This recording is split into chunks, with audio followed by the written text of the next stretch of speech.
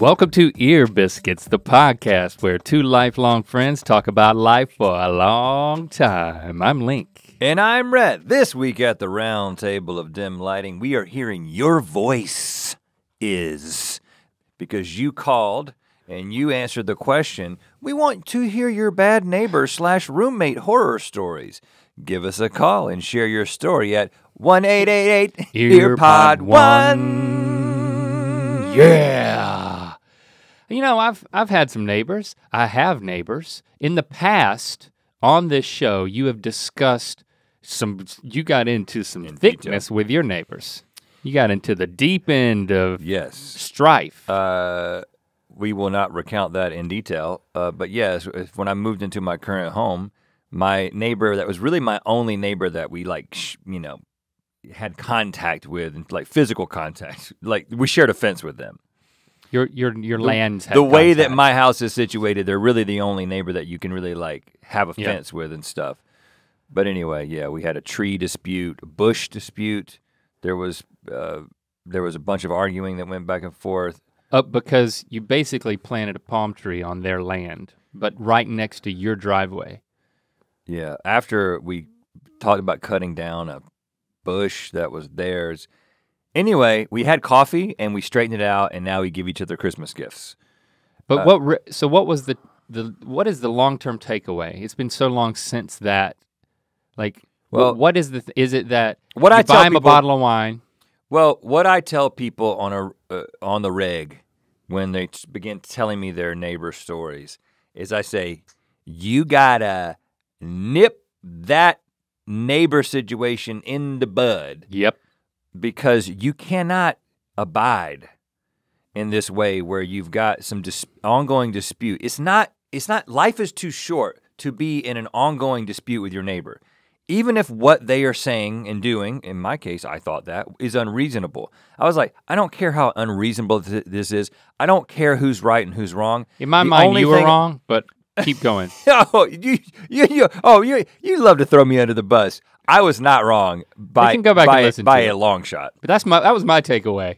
It was pretty simple. But the point being that it doesn't matter who's right or who's wrong. It really doesn't matter. I hear that.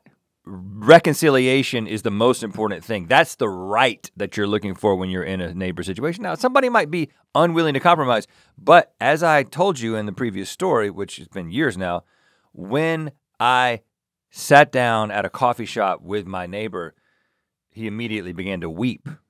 That's right. Because he knew that he was in the wrong. Okay. Yeah, okay. I've forgotten that part. Yeah. So thanks a lot, Link. When the person's crying, that's, wow, you broke him. You didn't cry. No, I didn't. Ha! I had nothing to cry about. Yeah, well, you talk about nipping in the bud, but to me, just to skip to like the final analysis here, if you have any opportunity to like build some positive rapport with a neighbor, do it. That's why when people move in next to you, you give them cookies, you welcome to the neighborhood, you give them a little welcome package or something, you introduce yourself. Then you don't have to worry about when are we gonna meet? What circumstances are we gonna meet under? And is it gonna be when I have to confront them about something like these voicemails we got? Yeah, or like I'm doing some work on my house and they're a nosy neighbor and they're gonna come over to see if I pulled the right permits and stuff, you know? Right. That happens all the time in California. Yeah, it happened with us. We never knew which neighbor it was. Yeah, you gotta we have ended up having to like situation. Spend thousands of dollars doing stuff we didn't plan on doing. But you have a good situation in your neighborhood. I do. My cul-de-sac, right there all around the end, we all know each other and party together a couple of times a year, and we've got... Sometimes a little too hard, is what I heard. Yep, Christy's on a text thread with some of those people. I'm not on that text thread. That's where I draw the line. You can get hammered in a cul-de-sac though. Oh man, yeah. You know what I'm saying? Because it's only like, one way out. Yeah, right. It's like, it's really hard to get hurt. Like, it's really hard to get run over in a cul-de-sac. Yeah, that's right. You know, because it's just the end of the road. So you don't get hammered by a car. I'm just saying. You can get hammered. A cul-de-sac, a place where a road terminates surrounded by homes, it just feels like a place that you can just lose yourself. You know? Oh, yeah. Let it all hang out. We did, man. Yeah, it's like you can't do that on a thoroughfare. You know what I'm saying? Nope. You got to do that in a place where, listen, you saw this, and if you're going to tell somebody about it, we're not going to let you leave. And we can all keep you here because it's just one way out. Yep. It's about barricading. If you live on a highway, you can't get away with anything. And then the cul-de-sac, then it extends, it curves around and then it extends to the main road. So like one of the things we discussed at our last party was how this was not me talking either. It seems like something I would say in a group to see how everybody reacted. But one of my neighbors said, yeah, we're in the balls of the street. And then you kind of drive down the shaft of the street to get out to the main thoroughfare. Those are pretty little balls if you go those proportions. Well, it's just the cul-de-sac is a nutsack. I understand the analogy. I'm just saying that if I were to take an overhead view of your street, knowing about how long it is, the balls are proportionately small. It's very cold in that cul-de-sac, if you know what I'm saying. Cold. It's very cold. That's why it's called that. A cold sack. Oh! It's very shriveled at the end. Figured it out. Yeah, I got a good You live at the shriveled small end of the sack. With my neighbors. There was this whole thing about my window from my shower giving me a vantage point to my neighbors, which then I talked to them about it. And it's like, I want to make a video about this. They were super cool about it. You know, they've since put up a fence that then kind of makes it a little more difficult for me to see them drive to work while I'm showering. And since then, they have put up a barricade. Yeah. On the other side, we got new neighbors, and they're below me, and there's that wall. This is the guy who threw you something off his grill. No. That's the guy. That's my backside neighbor. I'm talking about my other side neighbor. My backside neighbor. I saw him on a walk with the dogs a week ago, and I was like, "Hey, I'm Link. I'm your neighbor up there." And he was like, "Oh yeah," and he made the motion. He's like, "I threw it." What throwing the meat? What did he throw? What kind of meat? Like a hero meat on a shish kebab. He took it off the morsel. A morsel. He took like a handful. I threw the morsel. So he made the throwing this is the motion. motion. He was like, "Oh yeah." He was like, "Next time, come on down." He was baiting you. And I remember his name now. That's the other thing. Write down your neighbors' names. Like I put in my phone person's name and then I put neighbor. So then when I can't remember my neighbor's name, I just search my address book for neighbor. Yeah. And it's like all my neighbors from all the years come up. You got to you got to start on a positive foot because inevitably there will be conflict as we see. And with my new side neighbor, there's that center block wall. And walls are trouble, because who owns them? I own the wall. But how do you really know? Because I do. And then I look over the wall. They probably think the same thing. And they've done all types of landscaping once they moved in, including planting trees that line the wall on their side so they don't have to look at the backside of my wall. Yeah, they can look at the trees they planted. It's a center block. Christy wasn't happy with what they planted. She said, I wish they would have asked me what type of thing to plant. I could have helped them come up with something better. And I'm like, well, the only thing I'm worried about is the fact that these trees that they planted are gonna keep going up and up and up. And when I sit at my dining room table and I look out that side window, I can see a little bit of the mountains. And I don't want to see a point blank range tree. Is it like those very typical like California, like they're gonna get really tall and they look like they might be evergreen, like bushes that just keep going straight up? It's a smaller, I would call it, it's a tree, but it kind of has a bush-like quality. A bush-like quality.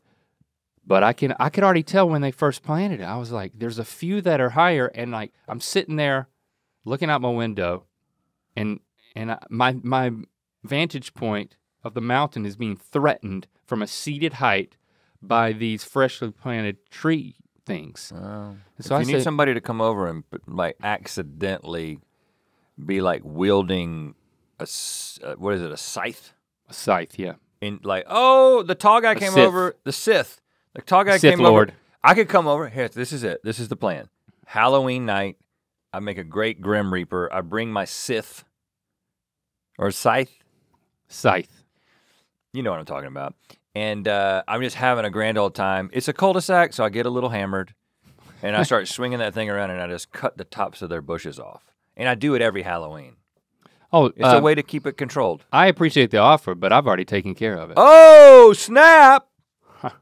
Yeah, it was under the cover of darkness.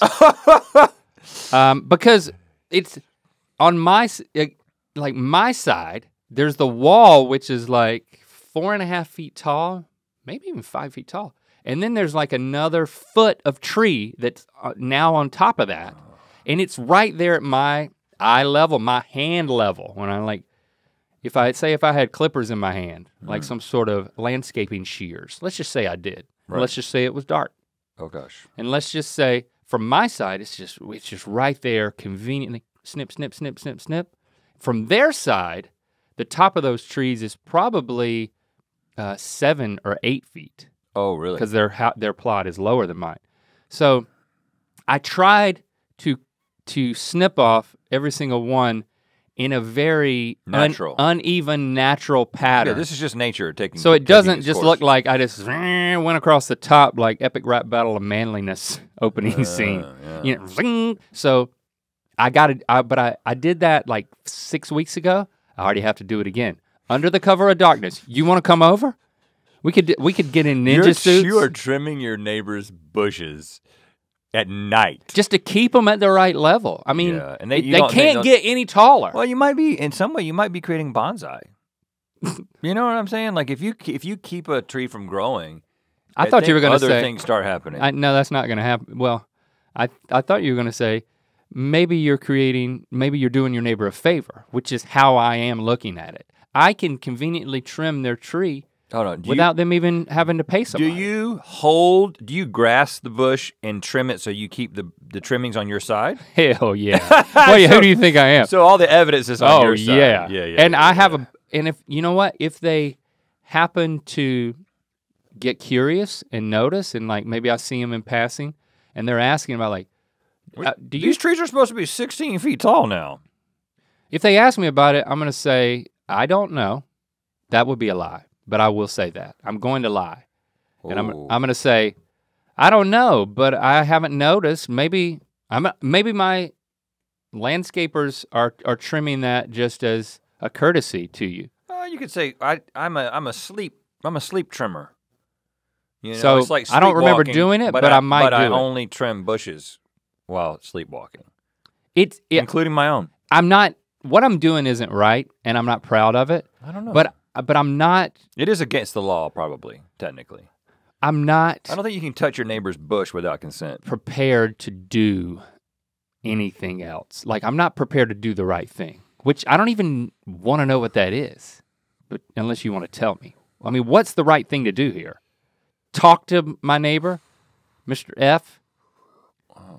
We do know each other. We're on a first name basis. We met at a cul-de-sac party right when they moved in. But they really keep to themselves. Okay. Have you looked at the bushes from their perspective? No, you want me to sneak into their backyard and look back up? So it's the backyard. It's the backyard. Okay. I don't think they would mind, but I don't want to take the risk to ask. Okay, this is what I would do if I were you. I would get a selfie stick, okay? Approximately 10 feet long. You got to do this when they're at daytime, when they're not there. And you put your phone on wide angle and you stick it into their backyard and get a look at what their perspective of their bushes would be. If you're not gonna be helpful. Oh, I'm not kidding. You're wasting my time. I'm not kidding. That's step one. So you actually can appreciate like, oh, yeah, totally fine. If you get down there and you're like, oh no, I'm ruining this from their perspective. Which I don't think is the case. I just think you got to confirm, because then I do think you go to them, and the fact that you've been trimming already. I'm just saying, if you want to do the right thing, I'm not saying this is what you should do. I'm saying if you want to do the right thing, I think the thing that I would do is I would keep trimming the bushes at night, and it would probably never become a thing. Yeah, which is probably what you're gonna do. But if you want to do the right thing, I'm a night bush boy. I would go and I would say, hey. I wanted to talk about your bushes. I I feel like if we just let them keep growing, it's really gonna obstruct our view, but my assumption is that you guys don't really care that they need to get taller than, the 7 or 8 feet that they are and kind of covering, I'm sure it's just kind of beautifying your experience in the back and you're not looking at a cinder block wall. I didn't want to come over without asking, so I did stick a selfie stick over the fence, and I know what it looks like from your perspective. In my mind, it looks great. Here's the video. I think the chances, the only risk is that they want it to grow taller because from their vantage point, they want to block something that is currently being seen. You won't know what that is unless you do the selfie stick method. You need the key to winning an argument is knowing everything that the opponent is thinking. Everything about their perspective. You basically need to steel man their argument, not straw man. I know what I'm gonna do. Bushman. I know what I'm gonna do. I'm gonna pick a time when they're not there. I'm going to throw a ball into their pool. Oh. In the backyard.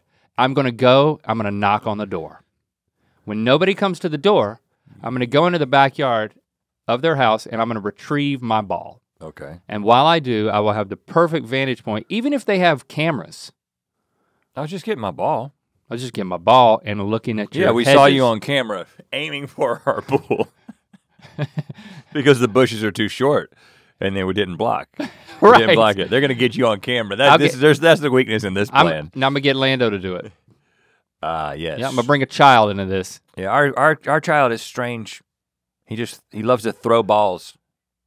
You want to come over boundaries? No, you're too tall. And then I'm gonna look and I'll know. I'll dress as the Grim Reaper. If there's something to block, and then if there's nothing to block vertically, then I'm just gonna keep night trimming. What about your pool equipment? Do you think that they're blocking your pool equipment? Yeah, but that's not an issue. It's lower. Because that's below the wall. It's lower. But yeah.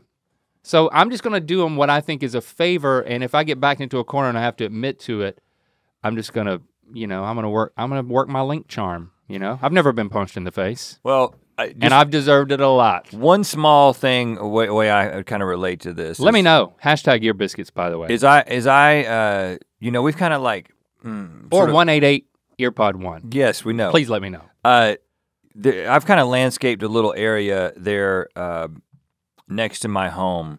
Yes. And I've crossed the boundary. It's not your land. I'm 10 feet into the next yard, but it's an empty lot, and we're just like, nobody lives there. That's fine. But you did the right thing. But one of the things, and there's also like, after a while, it becomes my land. I don't know how many years it is in California. But after a while, I get it, just because I've staked my claim. Eminent domain, that's not. But we have a little bench that we've set up there to kind of like, I'll go out there and, have you sat on my bench? I haven't. Yeah, we have a little bench over there now that you can watch the sunset, you can look over the whole neighborhood, it's wonderful. I have a glass of wine, haven't done that yet, but I've definitely thought about it. But keep a box of wine underneath the bench. There's one tree. Oh, yep. About two roads away. That's a pretty large tree, it's pretty tall. You know what? Say no more. Yes, I will help you chop down this tree. No, this is my plan. So I think that it may be maxed out. I have no morality when it comes to landscaping other people's homes. Well, trees don't have souls. I think that this tree might be done growing, but I'm keeping a really close eye on it. And and if it isn't done growing, it could obstruct my view of the sunset. Here's my plan. Because I'm sure these people are proud of this tree. I'm gonna get into archery, okay? And I'm going to poison the tip of a arrow with some sort of like a beetle colony. Oh no! Yeah. I'm gonna put like a egg sac of a beetle of a tree killing beetle, and I'm gonna aim at the trunk from a distance at the cover of night. I'll be all the damage you're gonna do when you miss. No. First of all, again, you're gonna be a beetle infestation. I'm gonna train for months. I get one shot at this, and I'm gonna have it's at the cover of night. I will be dressed as the Grim Reaper, and I will have on night vision goggles, and I'll be sitting on my bench, and I will aim at the trunk of that tree. It'll be probably a crossbow because you can aim a little bit better with a crossbow with a beetle colony on the tip. Goes right into they'll never know what hit the tree. Because it'll also be a disintegrating arrow. A disintegrating arrow. Right. Don't forget that. An arrow that biodegrades. Quickly, very quickly. No, on impact. It's a wooden arrow that the beetles eat once they're. It's the first thing the larvae eat when they come to life. Just make the arrow look like a tree limb. Even better idea. Right. It'll be so high up. It's going to be like something. 60 feet in the air. Not a good idea. We don't know what happened to that tree, but when it finally fell, there was an arrow in it. What's the problem part of the tree, though? The top. Well, here's what I think you should do. It's not a problem yet, but it might be one day. Yeah. What I think you should do is you should approach those people and say, you explain your situation and you say, I would like to pay for your trees to be trimmed. That's something that we all have to do. I would like to cover the cost of that whenever you do it next time. And all I'm asking is that they also top off the tree, which is something that they do. It helps them keep the trees healthy. A lot of trees in our area, if you'll notice, especially like those pines. They got bad tops. They top them off. So they have a blunt top because when you're there, when it's in your yard, that has no impact on you. Right, you can't see the top. But I think it helps the health of the tree. I'm no arborist, but it really helps your view. And there's places like that I've thought of. I thought about going all the way through like miles from my house and like tracking down the owners of these trees and just throwing money at them so I can top their trees. Well, just cut the tops right off. We did cut down a few trees in that lot that we don't own. Not because of the view. That's called brush clearance. That's a favor. You did them a favor. It was because we had been told by somebody who knew what they were talking about. It wasn't like an arborist, but he was like someone who had a good friend who was one. Okay. And he was like, those trees are... Friend of the trees. Those trees are about to fall into the neighbor's yard. And also, it's a fire hazard, and so we were like, yeah, and we paid for it out of our pocket. And we tried to contact the owner of the lot, and he didn't get back to us, and so we just cut him down. All right, yeah, that's another dilemma. Let us know. I like the fact that we have this voicemail. And of course, now we're gonna listen to your voicemails after we talk about our new freaking party game. Yeah. We're still good. Now, we're really into games, especially me. I have a game night that I actually haven't reinstituted it yet. But now's the time. Pre-pandemic, so you can promote our game. I had a game to our night. friends. I love getting people together, and I love games. Cards Against Humanity kind of started this whole craze of the party game that's not a complicated board game with rules and everybody sitting around a table. It's not a tabletop game. It's a party game that's based on cards and tokens. And it's also just based on taking a horrible scenario, which is actually just ridiculously hilarious, but a negative scenario, and putting a positive spin on it, and then picking the best positive spin. There's some cards, and it's not completely just a creative exercise. You get to fill in the blank.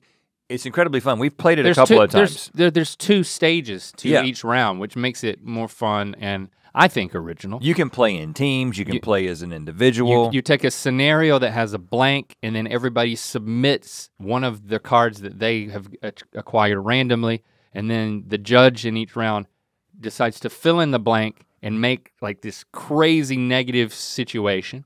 Right. And then everybody for the second phase of this round then has to put a positive spin on this crazy scenario once the blank has been filled in, and the judge picks the person that picks the one they like the best. It could be like, it's fun.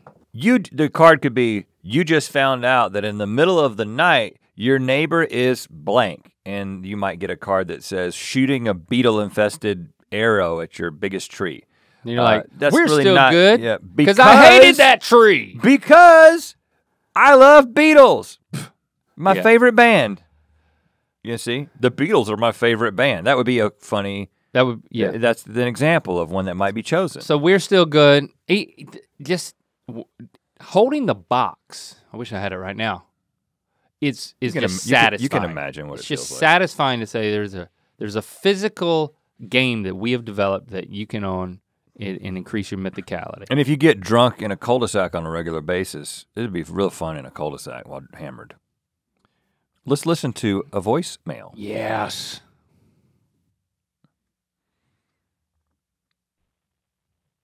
Hi there, guys. Yo. I have a very interesting, not roommate, but neighbor story. So I live in an apartment college apartment. I'll try to make this pretty quick. Heard a loud noise outside. Looked outside. Someone smashed one of our lights. The girl across from me was confused. We were both confused to go back inside. My roommates then come home, and they're like, hey, someone's peeing in the damn hallway. So they're taking a piss in the hallway. I finally am like, okay, this is enough. I come out there, and I'm like, hey, man, what are you doing? And immediately whips around at me. At least he pulls his pants up beforehand. Good. Throws his shirt off as quick as he can, and pretty dang quickly is in my face, ready to fight me. Definitely much taller than me, much more built than me, and I'm like, oh man, I didn't want to fight you. I just don't want you taking a pee in the hallway that I live in. Reasonable. For obvious reasons. So and so happened. A bunch of people come out and dissolve the issue, and it ended up working out in the end. I didn't have to fight the dude, luckily, but pretty dang interesting story, and yeah, they were very interesting to live with for the rest of that time. Thanks, guys. Yeah, because after that, that big guy with his shirt on or off, you never know what you're gonna get, he's still around. Obviously, he was under the influence of something. If you're gonna pee in a hallway, it can't be your own. It can't be. I mean, your it's own. still just to get that out of the way. There are circumstances in which pissing in a hallway is probably permitted. You know what I'm saying? Like, I don't know. I'm just saying. Let's just say. Yeah, tell me one. This scenario, I'm waiting. Okay, might be that you're being held up. Like maybe you're being held up at gunpoint. Okay, you're being held hostage, and so in a hallway, and you never and know you how, have to pee. Well, after a while, you never know how. No, I'm saying that like a lot of people, if you point a gun at them, they pee. You know what I'm saying? I've never had that happen to me. I don't know what I would do. Being stuck in an elevator, you're gonna pee in the corner, even though you know you got to stay there. And if you can get your tallywhacker out the split of the elevator, it'd be better to pee into the hall. This is a perfect situation. Then it starts going, and that thing clamps down. No, you get everyone else in the elevator, because assuming you're not alone, to hold it open just big enough for your tallywhacker to go out into the hall and pee, because that's what they want. They don't want you peeing inside the elevator that we're all stuck in. No, pee out into the hallway. That would be acceptable. Who transferred the terminology of tallywhacker to you? Because I got it from you when we were like kids. That's what my parents called it when they were growing up. Tallywhacker. Yeah, tallywhacker. So they didn't. I'm saying. So a tally is when they were growing up. They didn't call it a tallywhacker for me. We called it ding dong. Okay. Yeah. It was always very confusing because I always thought somebody was at the door. But tallywhacker is what they called it in South Georgia way back in the day. And you know what I called it from when I stayed at preschool, preschool, as early as I can remember. When you say it, I'm gonna remember it. A peto. Yeah, okay. Why? Somebody referred to it as that, and it kind of makes sense. You're a preschooler. You don't have a third leg. You just have a 11th toe that you pee out of. But it sounds so much like something else. Peto. I mean, it's so I close. Didn't know that. I mean, P-E-E-T-O-E. I mean, it's like if you know, you know, but if you don't, yeah, you might think it's pedo. I understand that now, but I didn't then. Thank God I didn't know what that was. But back to this situation, and this is ridiculous. First of all, when you approach somebody doing this, that's a delicate situation because it's always like, "Hey, buddy," like hey. It's like you gotta say something. Approach with a bucket and just start catching it. Because I think there's some people are like, "But what the hell, dude?" He took his shirt off immediately. I mean, that is what you're afraid is going to happen. He was an angry drunk. And why is he taking it? Why he don't want to get blood on his shirt? An angry, sloppy drunk. That's an intimidation move there. It's like, not only am I going to bow up and fight you, I'm going to take my shirt off first because all of the blood spatter from me just whooping you is not going to get on my shirt, Jack. Yeah, I mean. I'm glad it was rough. diffused. But yeah, you never know what people are going to do, and you never know how they're going to respond if they're peeing in their own hallway. It's just, just chalk it up to having to clean it up later. I peed in a trash can one time when I... Sleepwalking? I was barely awake, yeah. Okay. And I was also a child.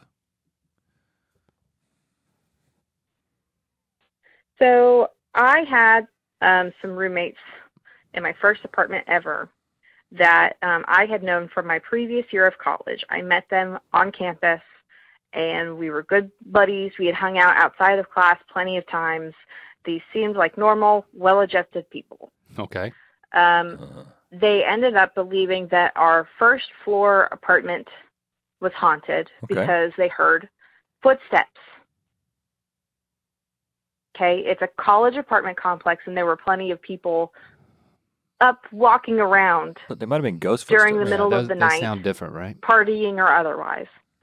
And this escalated to a point where I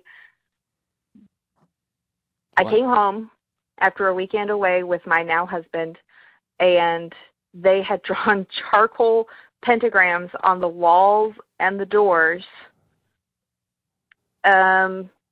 because they, quote, felt a presence, unquote.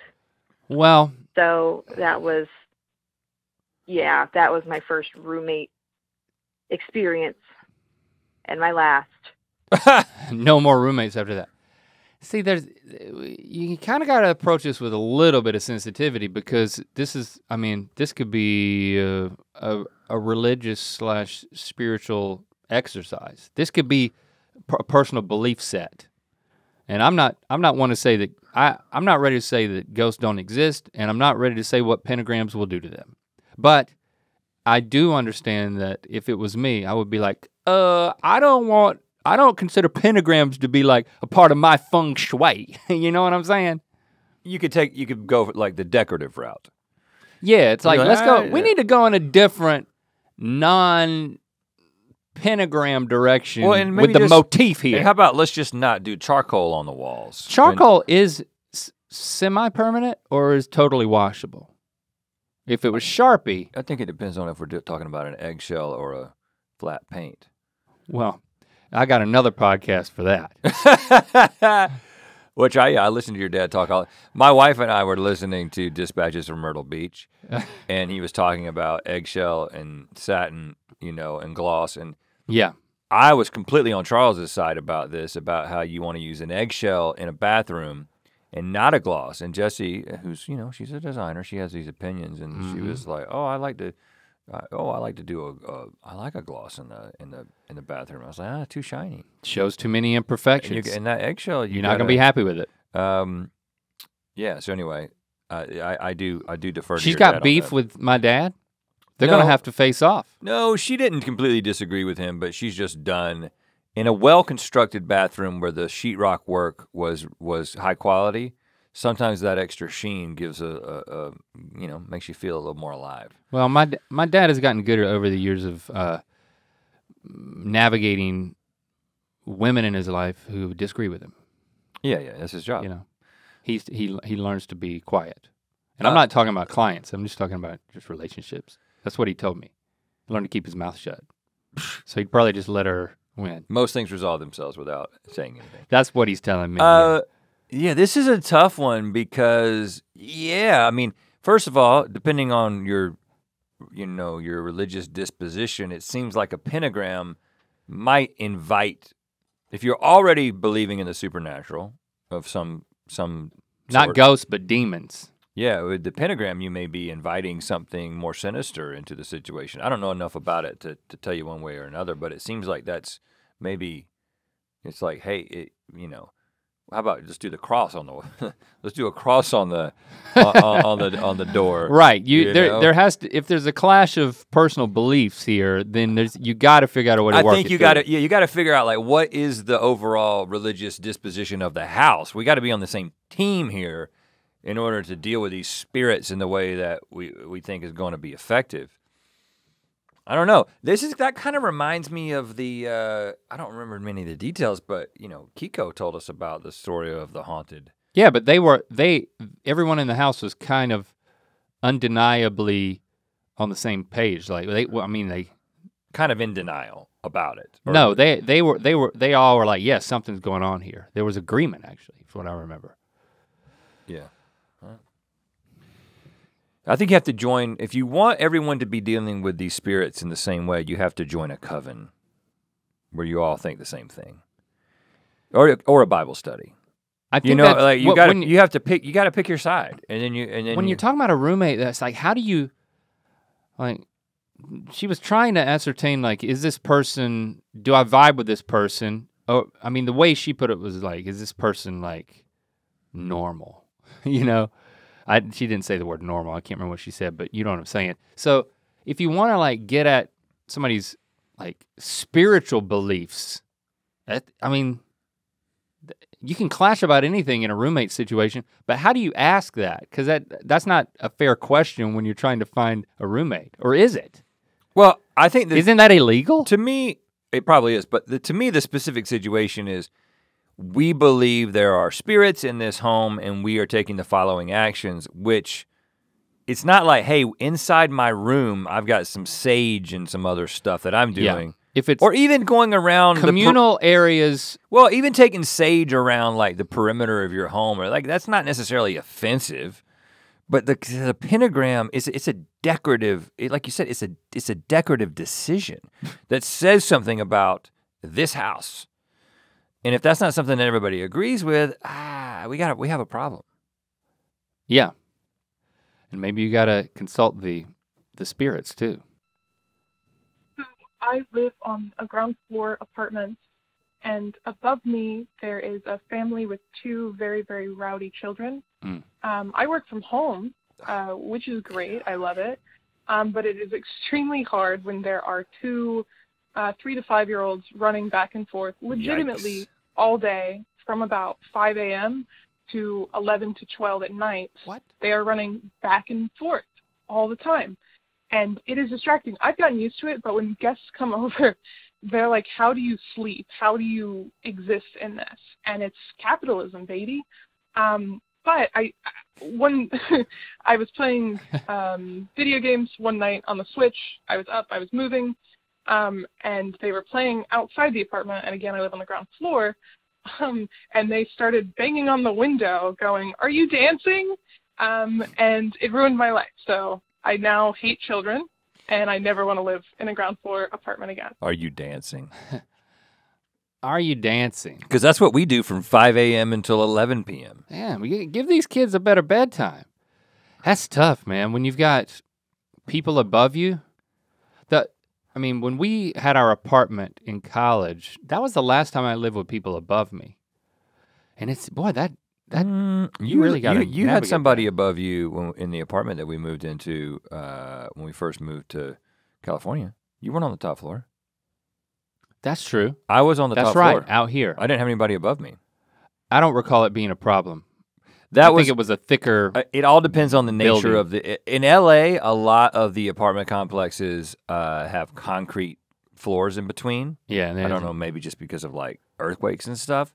But it really doesn't end up being a big deal. Don't say the E word. Oh, you think I'm going to incite one? Yeah. But we're going to have to put up, what's the pentagram equivalent for keeping earthquakes away? I don't believe there is one. If there was, Christy would have found it. They can shoot some like foam into the ground or something. Shock absorbers. Yeah, this is so tough because I think people are protective of their kids. You know, if you're trying to talk to them about their kids, it's like, well, they're just a bundle of joy. Well, it's very difficult because in certain situations, it doesn't necessarily mean that they're doing anything that is abnormally loud. If the ceilings, if the floors are really thin, kids being kids, man. But now, if these kids, the core problem is it's just kids. If the kids are, maybe they're training for something. I don't know. Maybe they're going to be in like the Junior Olympics. There's nothing you can do. And like, if a kid asks me if I'm dancing, you can't let that ruin your life. You just can't. You can't let anything a kid does. Oh man. I honestly don't know what the solution is. Yeah, we feel your pain. Maybe we just need to acknowledge how difficult this is. It's like, I hear that this is tough for you. Thank you for sharing. I'm sorry that you have to put up with this. I think I have a solution. And I'm not saying this is a foolproof solution. But I honestly believe— Which basically means it's not. No, well, foolproof means that they would be quiet all of a sudden. That would be— foolproof would be we got to get rid of these kids. And that's not what I'm advocating. If you have not yet had a conversation with the people above you about the nature of the noise, you need to have a conversation. I'm not gonna dictate what you should say, but simply having a conversation adds a new factor into the situation from the parent's perspective, which then is translated to the children's perspective. And that is, oh, when you guys run around, the woman who lives below us hears it, and I can imagine that that's annoying. So now I'm thinking about that. But if this family is up there just operating in complete ignorance about the amount of noise they're making, there's no buffer at all. But if you know there's somebody below you, it'd be like, oh, okay, you guys are running around at 5 a.m. Hey, guys, remember, there's people below us. It's not gonna change everything, but it's gonna take the edge off. Yeah, and you gotta have that conversation. I think if there's some sort of, well, you take a gift basket up there, and it's got a toy for each kid. And a big pair of really padded slippers for everyone. Can you wear these big feet big feet shoes? Definitely a very quiet toys for the kids because you don't want to shoot yourself in the foot by giving them something loud. But then you're like, it's a gesture of positivity. It's, what's it called when you give something nice to somebody? I would have known before I got COVID brain. This is the kind of thing I can't remember anymore when somebody, you can't a peace offering. You can't hide, yes, you can't hide behind that the rest of your life, man. Yeah, you're just getting stupid. That never happened to me before. I'm telling you. Okay. Peace offering. It's there. It just takes longer to get to. I'm rebuilding neural networks.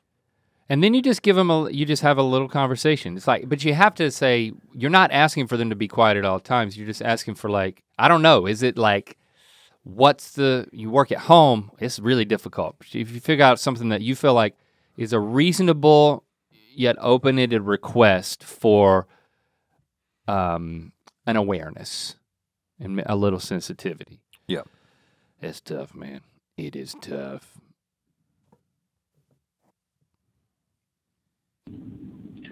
Hi, my name is Tanisha. I live in Atlanta. I've been listening to Ear Biscuits and watching GMM since you guys first started. I have followed you guys across the U.S. I love you guys. I love everybody. You guys are awesome. But responding to the bad neighbor thing, my bad neighbor experience, I live in some apartments, and I had a neighbor who insisted on having adult fun time very loudly in their living room.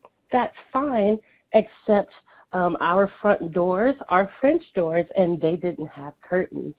So when I would walk to my apartment and I had to pass their apartment to get to my apartment, I would get a show. Every evening, even though I didn't want that show, I still got that show. So one day I happened to mention to every evening, well, at least they got the show. Every freaking evening? Well, like, and not just through a window, but through like 2 French doors full of glass. Man. To them, hey, I got these really awesome curtains on my front door, and they were very offended that I mentioned that to them and told them, or kind of hinted at, we don't want to see your show every night. And it was like for 2 hours, which is amazing, but it's an absolute no. So anyway, that's my story. They eventually moved out after a month, but a lot of people complained. But that's my story. Love you guys. Okay, before we get into the solution of what you do about this, I gotta figure this situation out. We got a couple who's essentially, they're exhibitionists, right? Because you know that somebody's watching you. You know that you can be seen. This isn't something that you we didn't realize that we were in the living room. So every night this for on 2 hours. 2 hours. Now, first of all, 2 hours every night? You know what? They need to get a television. What kind of medication is this guy on? They need to get like a laptop or something. You need to start streaming things. It's like. Well, that's my theory, is that they were. Okay? So I think that. They were streaming things. I think this may have been a cam couple. Okay? Okay. And I think that the living room provided the best lighting and scenery, which is an important choice when you're making independent porn. But curtains. She mentioned curtains. But when you are making porn and you're good at it and you know it, And any dude who can go for 2 hours. Not considerate. I'm just saying. You're not getting paid by your neighbors. I know, but I'm just saying it's part of the spirit of it. If you're broadcasting it to thousands of people at once, well, what does a couple more neighbors matter? I'm not saying I agree with it. I'm just trying to get inside the headspace. Yeah. I'm just saying there's something. These are professional, especially because sex havers. Multiple people complained to the point where they moved out. It wasn't just her. If you're having sex for 2 hours every single night, this is your job. You know what I'm saying? I don't think that it definitely makes me feel better. I don't to come to that think conclusion. that you can have a job, right, and then have sex for 2 hours every night. You'd be too bow-legged. I mean, you could be a cowboy. Depends on which one you are, I guess. So first of all, I do think that's my assessment of the situation is that there was a webcam that you couldn't see. So really the thing that you could have gotten them on is a technicality about operating a business in the apartment complex. That would have been the proper way to account for that. Man. Now, I gotta say, I've stayed in a couple of apartments or a couple of hotels in Manhattan where you get that situation where you are now looking into like an apartment complex or a hotel across the way. And yeah. It gets dark and some people close the curtains and some people don't. Mm-hmm.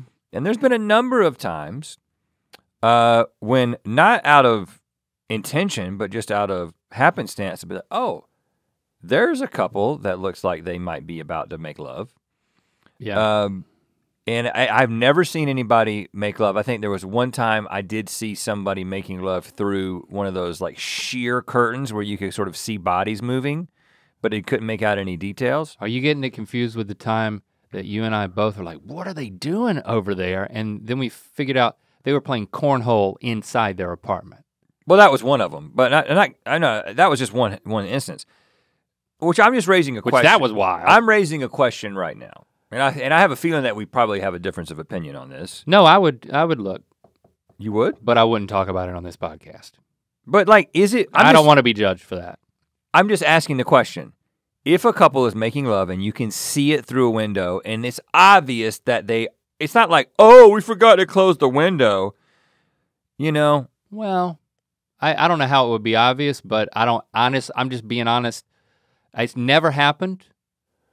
But maybe I would look a little bit. Well, there was one time that Jesse and I were staying in a hotel, and my wife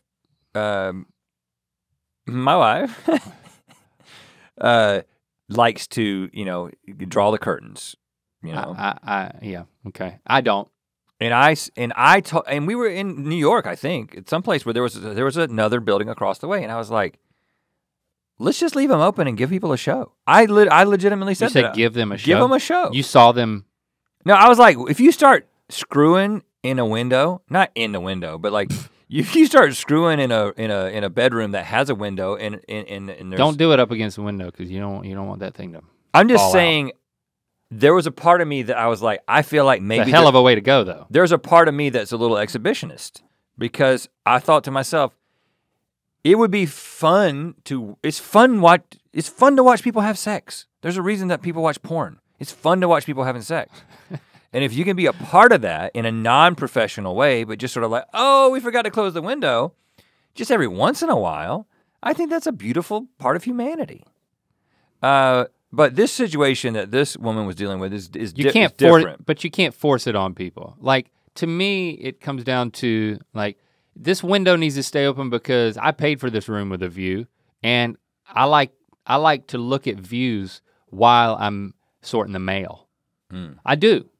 It's part of it. Like I don't look away from Christy the whole time, but I might glance away and say, "Wow." I mean, I like making love in places where city that never sleeps. I can see there the view while it's happening. Like there's, it's like it's fun. That's Understood. Fun. That's part of it. Understood.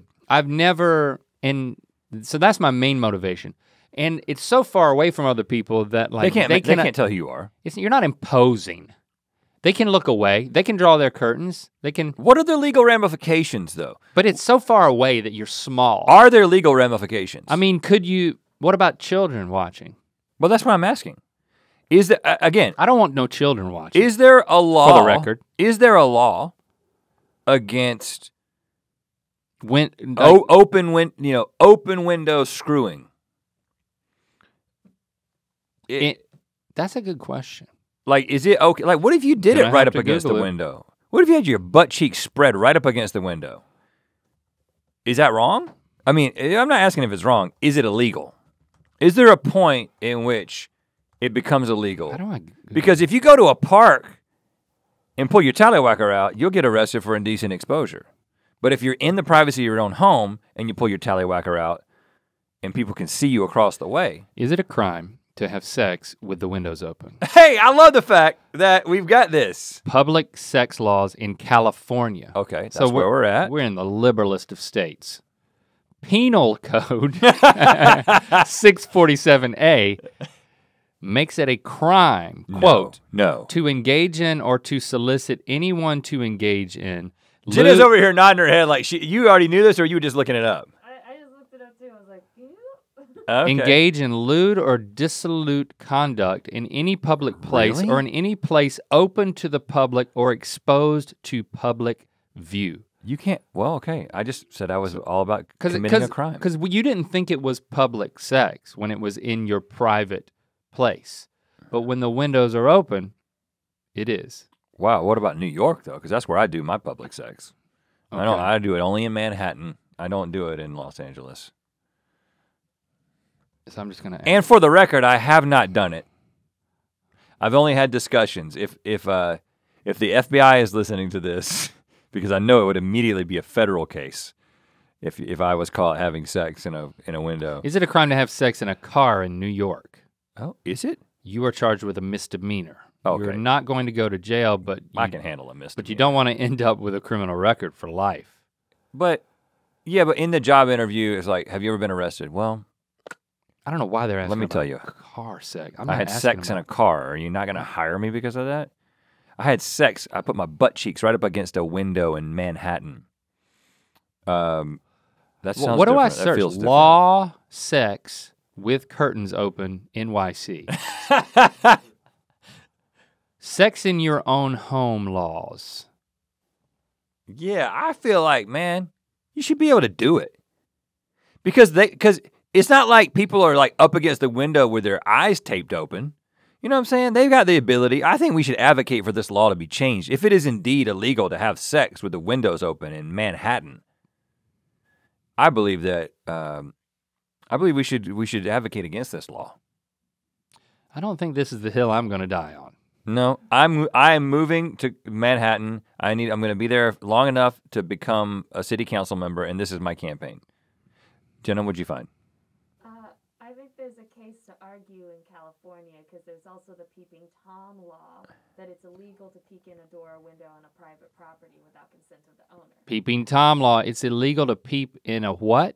In a door or window. In a on door or private window property on private without property. consent of the owner. So Without the if they consent. step onto your It's property illegal to, and are looking in Yeah. while you're doing it, they are in trouble. Yeah. if they're on your property. The peeping Tom thing is, again, the peeping Tom thing obviously is a different thing in my mind, because that's clearly just like an invasion of someone's privacy. I'm talking about somebody. If you get a good lawyer, and we have them, we can get off. I'm just get off. I mean, think if you get off on someone's watching, then that's breaking the law. This I'm is- talking about maybe just I'm not- foreplay and then you close the curtain. I need to be prepared for this conversation. The fact that we're having it unprepared to me makes me a little uncomfortable. Yeah. But I will say, someone asked on Avo, which is a lawyer directory. I don't know how legit this is, so that's my disclaimer. I walk around my home nude sometimes. I usually keep shades closed, but I did not close them and neighbor saw me naked. I was not having sex or touching myself, nothing sexual, just was cooking breakfast. And that's not a euphemism for anything. I looked out my window and there she was. Just feel like I'm in my own home. I did not intend for her to see.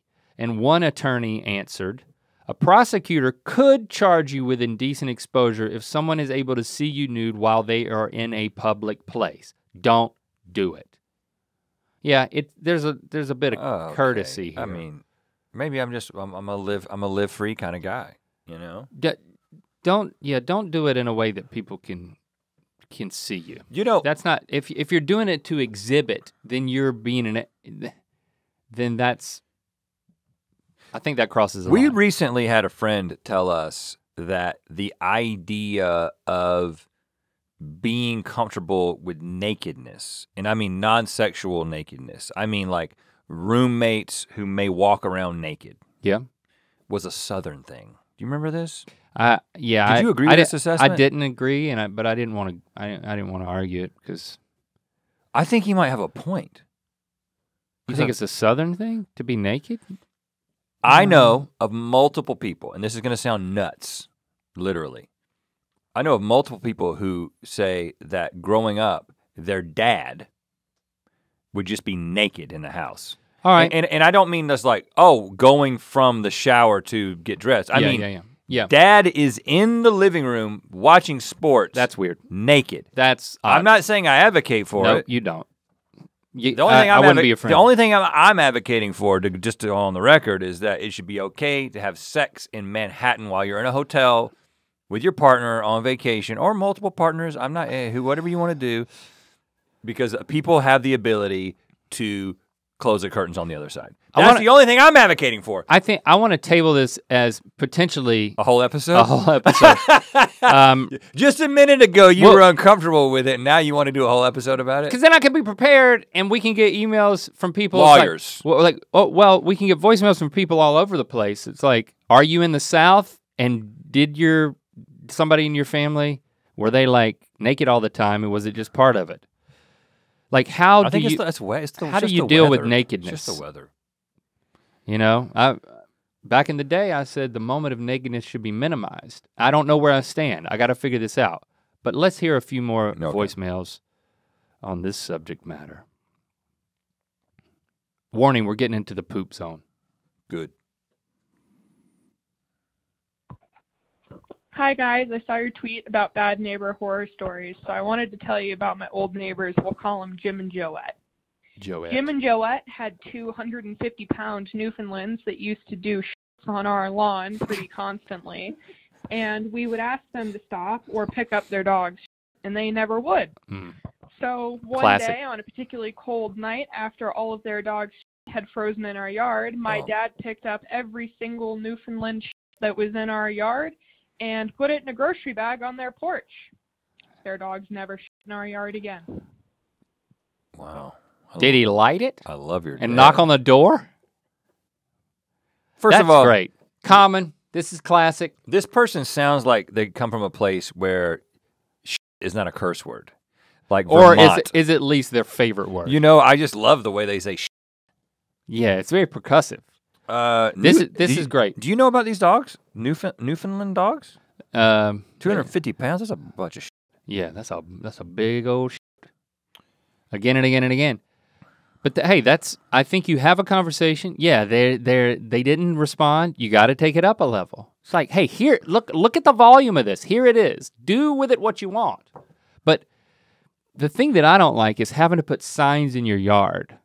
Don't poop here. Like, as cute as they get, all throughout our neighborhood where I walk my dogs, you know, I will clean up my dog's dookies.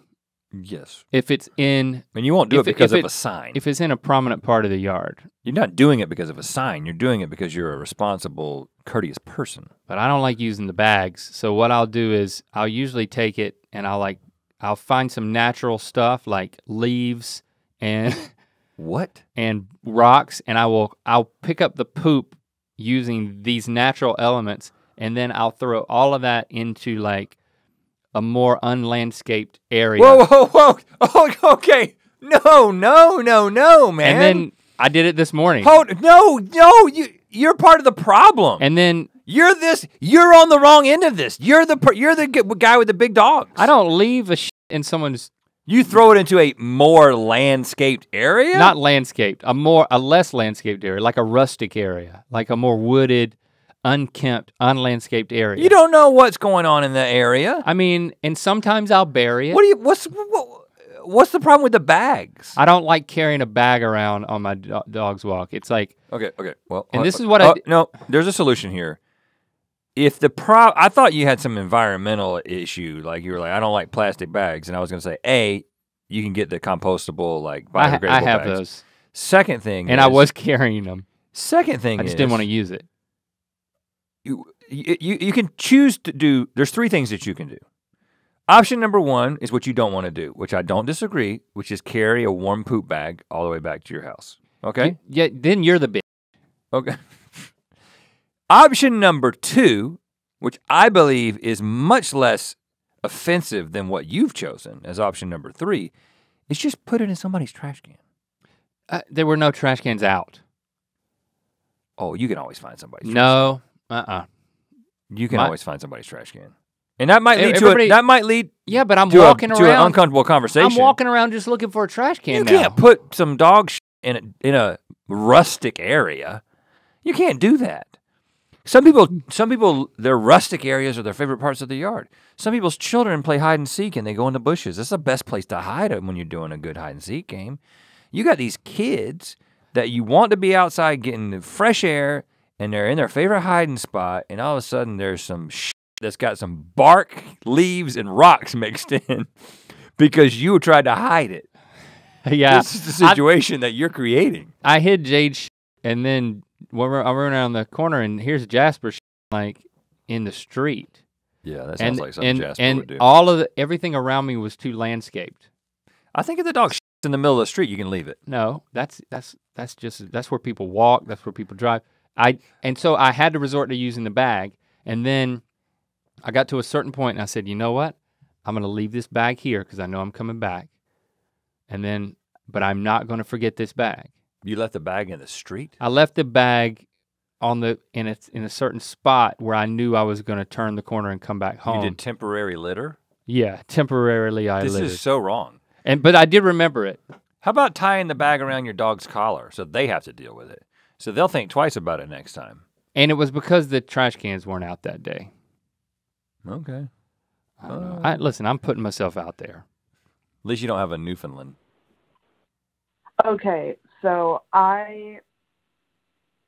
this roommate is way worse than this story is, but this is like funny bad as opposed to just like holy crap bad. Okay. She had a cat and he was very sweet, but she was not good at taking care of him, and she tried to convince us that it was normal that he would like to poop in the shower, and there was nothing we could do to stop that other than leave 2 inches of water in our bathtub at all times. A poop pool? We did that for a year. It sucked. And it didn't stop him from pooping outside the litter box, and she did nothing about it. Ooh, that's bad. Oh, so they put the water in there so he would stop doing it. Yeah, and then he just started pooping other places. I think it's cool that the cat takes a shower, though. I don't necessarily know if that's what was happening. Crapping in the shower. Yeah, there's not a positive spin to this. I mean, if that were in our game, we're still good. No, you can. Yeah, always find this would actually be a good thing. Yeah. My cat poops in the shower, but we're still good because I don't shower. It's not my bathroom. Yeah, right. Yeah. Wow. This you got to have responsibility for your pets, and you have to find a solution. I mean, I don't have to know the solution to know that it's your responsibility to find the solution.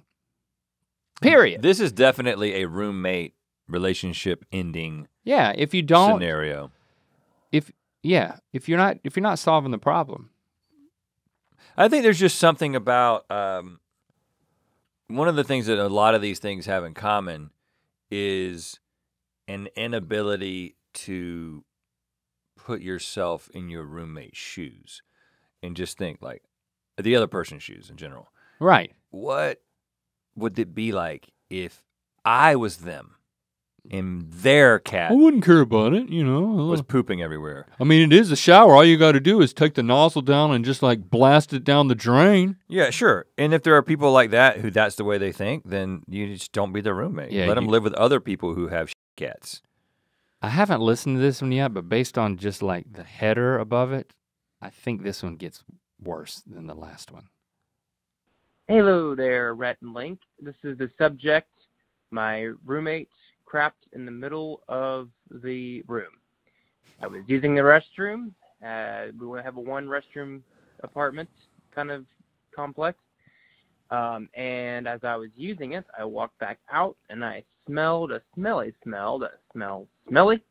And it smelled like a fresh deuce, to put it lightly. And I'm like, what's that smell? And he just kind of looked at me and was like, I had to use the restroom. And I'm like, you had to use the restroom? Like, where at? And he's like, I just did it in here. And this is just a one room only room, other than the bathroom that I was in. And I had a horrified look on my face. I'm like, where did you use it? And all I had to do was just look down and I saw a towel he used and I was in disgust. Okay, this one isn't over, but I've heard enough. I've heard enough. I was on the edge of my seat. I don't want to hear a towel involved. I don't want to hear anymore. There's no way out of this. Break up now. Eviction. Grounds for eviction. Well, but can we just go back to the cat? I have another cat one. Well, let's just forget that even happened. No, because this is a situation. Okay, this is a situation. You think this gets better? I'll keep playing it. No, you don't have to keep. I'm saying I'll keep playing it. If you're in a place that's got one bathroom, and two people got to shit at the same time, what do you do? Because I haven't had this situation personally, but I have good friends who have had this situation multiple times. But you don't go on the floor. Right. You go in something. Well, on something. I have one friend in a grocery bag who was with his father, and they were in a motel situation. They got back. It's when you've been out and you're like with your dad or you're just with one other person. You get back to the hotel room and you both got to take a shit. Yeah. The older you get, the more often this happens. And then you got to say, well, who's got to take a shit more? Because that person wins. And sometimes it's like, well, I got to go more, but you're typically a quick shit. My wife shits faster than I do. Let's just put it out there. So she usually gets to go first if we run into this situation. Okay. I'm just a tall man. I think my intestines are long or something. But this guy got into a situation where he won the battle, so he's on the toilet, and his dad's like, I gotta do this. And so he went and he leaned over into the bathtub and shit into the bathtub. Like a cat. Just like a cat would do.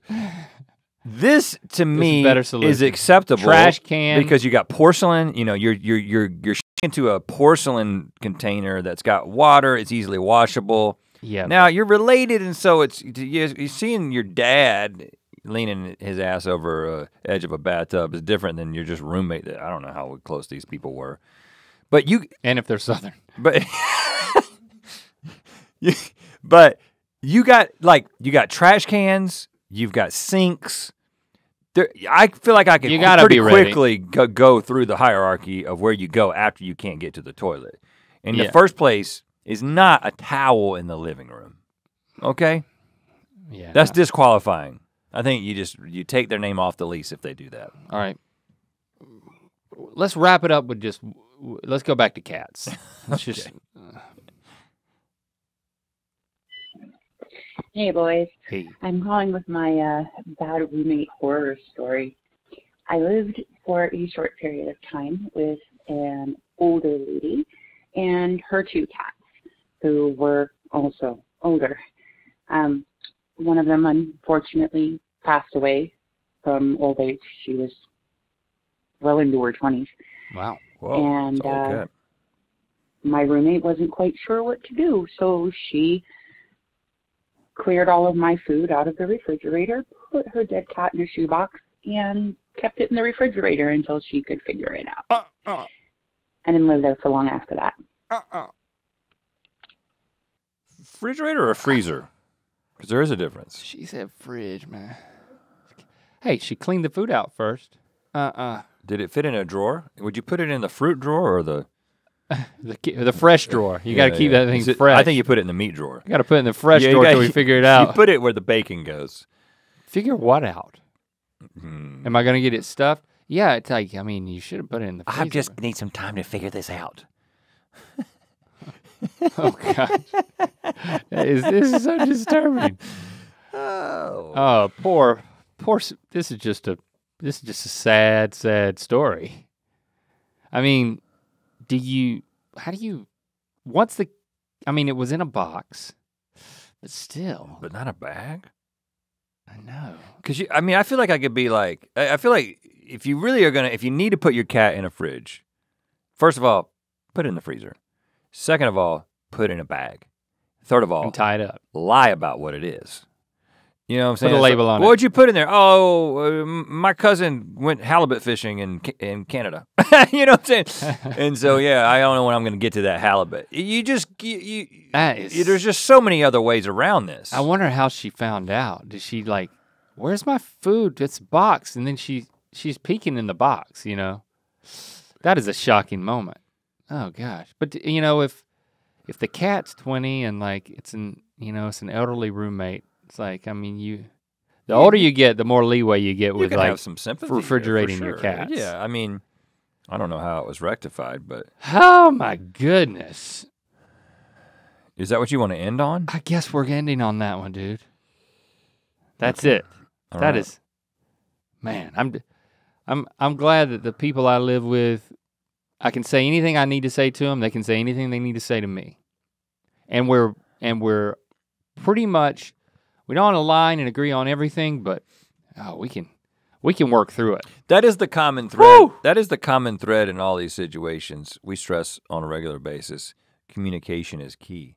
You got to keep those communication lines open, especially if somebody's got an elderly cat and a propensity to place it in the fridge after it dies. If you're talking on a regular basis before that happens, then maybe it won't happen. You know, just keep talking to your roommates, and if your roommates won't talk to you, and they're doing weird stuff, you know what? Just keep an eye on that lease end date. And figure out a new situation if you can. All right, I got a rec for you. You can end with something to listen to on your own time. A while back, I tweeted, "How did I get here?" And I put a screenshot of my Spotify where it was just, the lyrics were all Icelandic. And I was listening to this Icelandic folk pop, and I didn't know how I got to it. But then I realized there was some English, and there's this, it's the same artist that I tweeted called Asgeir. It's A with some sort of symbol over it, Sgeir. And the song that you gotta listen to, I'm obsessed with this song, King and Cross. It's just like, the way that it transitions. Sounds like a 90s Christian song, just so you know. It's from 2013, his album In the Silence. So yeah, I've been sleeping on this Icelandic folk guy. Those Icelanders they'll do some stuff. King and Cross is an amazing song. It like has this unexpected, like, it goes into a different gear, and the way that it does is just, it's just very interesting. We got a tempo change? It's a tempo change, but it's like, I just love the transition from the verse to the bridge and of this thing. You have to listen to it to know what I'm talking about. King and Cross, Asgeir. It's the song that I'm obsessed with right now. I'll have to check it out, and you will too. Thank you for all these voicemails. That was fun. We're going to keep asking you to send us messages and stories. And you know what you can always do? You don't have to wait for us to do a specific prompt. If you've got a question, an observation, something that you want to say about Ear Biscuits or something you'd like to hear us talk about, just leave a message. We listen to them all. 888 EarPod1. Yeah, hashtag Ear Biscuits too. See you next week. Hi, Ear Biscuits. I'm staying anonymous here, but I want to preface this by saying I know that this is not her fault in any way. She couldn't control this, but my freshman year of college, I got assigned randomly to a dorm with a girl who had frequent night terrors. And so she would wake up around 3 in the morning almost every night screaming bloody murder, and would get up and run across the room. She would go jiggle the door handle and scream, "No, no, no, no, no, no, no." And then she would just walk back to bed and keep sleeping. And I had to deal with that for an entire school year. And I know it's not her fault, but it was a horror for me to witness. Hello, Rhett and Link. This is David, long-time listener, first-time caller. So I have a quick horror story about my former roommate. I lived with them for about 7 months, and during that entire 7 months, they never once ever washed their towel that they used for showers. I would see them frequently using it as a hand towel and blowing their nose and after a shower. So after like 7 months of just months and months of just grime and mildew and filth, he finally decided to just throw it away instead of washing it. Hey, Rhett and Link. My name is Ashley from Oregon, and my bad neighbor story is that years ago, I slipped on the sidewalk outside of my apartment and injured my foot. As I was lying there crying in pain, my neighbor came running out. I thought he was going to help me, but instead he hovered his hands over my foot and insisted that he was healing me. Needless to say, it didn't work, and I actually had broken my foot in multiple places. Love all that you guys do. Bye. Hey, in case you missed it, we launched a new collection over at psych.la. Everything we release over there, all the products and apparel, change right before your eyes, so check it out. And we're giving you a discount code to use on your first visit. Shop psych.la, drop in EB Made You Look at checkout and enjoy 10% off your whole purchase. EB Made You Look. To watch more Ear Biscuits, click on the playlist on the right. To watch the previous episode of Ear Biscuits, click on the playlist to the left. And don't forget to click on the circular icon to subscribe. If you prefer to listen to this podcast, it's available on all your favorite podcast platforms. Thanks for being your mythical best.